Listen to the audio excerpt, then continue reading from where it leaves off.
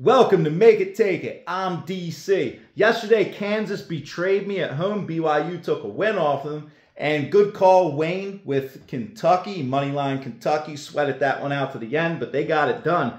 I added an NHL play in my comments yesterday and broke up a scoring streak, which I love to do. So I had an NHL win. And in the NBA, I keep it honest here with you guys. You guys know that I keep it real. I tell you what happens and what doesn't. I forgot to put in my NBA plays somehow. I was talking to you about that the other day, Joe, and I was talking about putting in Evansville. I don't know what's been happening this week. There's plays that I thought I put in that I haven't been. So it's my lack of brain cells that's doing that. But happy birthday, Ike. It's my dad's birthday. So we'll see you soon. Milo's going to want to stop by. Today, college basketball slate, I looked at it. I didn't like anything at first, and I was like, I might skip the day altogether in college basketball. And then when I look in further, I start liking things, and I ended up liking 3 games, not loving 3 games, but liking 3 games. And again, on teasers in college basketball, this is why I say I don't really like teasing basketball. NBA, not NBA, NFL, probably 75% of my teasers worked in my favor where I needed the points and they ended up winning for me. College basketball, they almost always split. It's one team doesn't come out, one team does. Just like last night when I moneylined Kansas with Texas State. Texas State was a great call. They were up the whole game, never sweat. Kansas ends up spoiling it. We move on to tonight though. The first one, and I went back and forth on a couple of these until I could make sense of it. South Carolina at Texas A&M. Texas A&M is one of those teams that are a bubble team everybody's talking about, which I do not agree with. They're 15-12, but just because they're an SEC team, they're going to get considered as a bubble team or a first last 4, which instead of putting a really strong Mountain West or AAC team in, they're going to consider teams like them in Maryland and the ones that always get consideration, which I hate. But Texas A&M, they're saying, needs this win, and they need to stay on the bubble. I don't agree. South Carolina has been getting no respect all year, and they're at 22-5.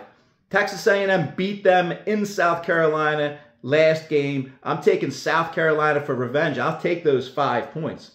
And this is a game where I'll talk about a teaser later. I'll give you my 3 main games first. The other one is just completely on the line. Western Carolina has been one of my teams since the beginning of the year. They're one of the 3 teams this year. It's like every year I have these teams that I'm on that I have a feel for. And they've had a 20-win season so far. And I've been following them. I've been taking them. I've been talking about them. But this line today at home against Furman just doesn't add up to me. It's only a 1.5-point line. And Furman is usually in control in this conference, so maybe that's why they're getting lined better. But Western Carolina is having a much better season. They have much better wins. So it scares me on them. I'm taking Furman +2. Furman's still decent, but they're only 3-9 on the road, which tells me there's a reason why this line's close. It's kind of like last night when BYU, bad road record going into Kansas, and we saw what happened there, the Kansas betrayal. So I think the same similar thing is going to happen tonight. I'm scooping up Furman +2 points. And then Cal at Colorado. Here's another Cal I just took the other day. They were a no-sense play for me.